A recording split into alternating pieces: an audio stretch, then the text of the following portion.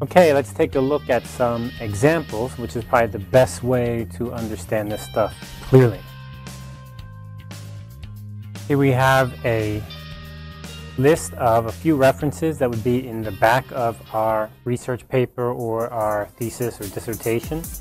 And things are looking good. We've got the author's last name first, and then the first and middle name are first name, middle name are abbreviated with a period, and there's a space in there, and then a space, and then a year inside parentheses, a period, a space, then we've got the name there, and in this case it's the name of a book, so it's italicized. We have the city and the publisher, location and publisher, so that's looking good. These all look fairly good. Where's the problem at?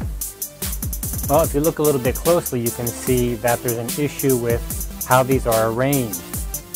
Here we have the first one, the second one, the third entry, and the fourth entry. But in reality, we've got a bit of a mix-up. Let's check it out. The way this should be is Lazarus A should not be second, but rather should be first. And then Lazarus R, because A is before R. Smith D should come before Smith M, rather than in that example.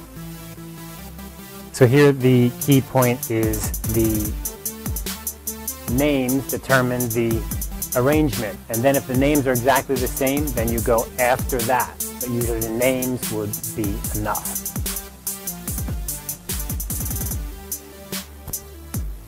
Let's take a look at another one here. Olds, J, and Milner, P, positive reinforcement.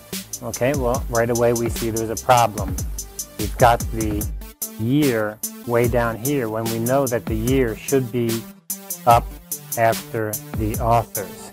So the correct way to write that would be like this. Year in parentheses after the authors.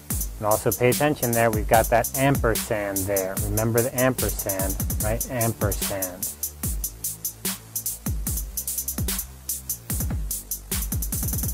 Hilgard, E.R., and Bauer, G.H., 1975. Theories of Learning, 4th edition.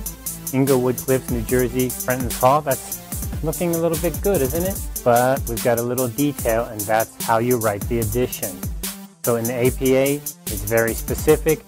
4th, written with a number and a TH, and then ED for edition, not written out as a whole word. And also you must remember to have it inside the parentheses. Hirsch, HVB, and Spinelli, DN. So this is looking good. We have a complicated name here, don't we? Hirsch is the last name.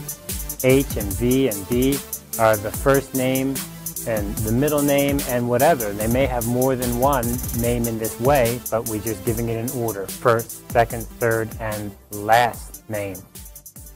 Okay, 71, modification and distribution of receptive field orientation in cats by selective visual exposure during development. And then here is the journal name, Experimental Brain Research, and we've got the issue number, and then we've got the pages.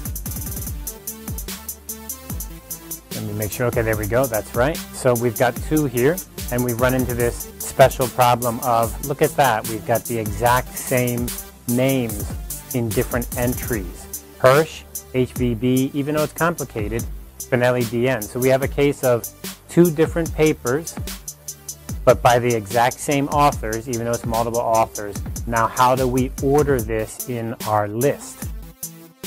Well, we first go by the names, and when we run out of names, we go by the next bit of information, which is the date.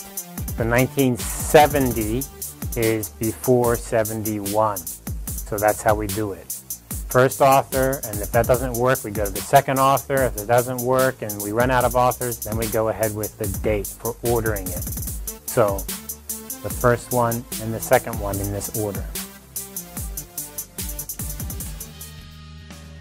Permac 63 and Permac 63. Well, now we've got this problem.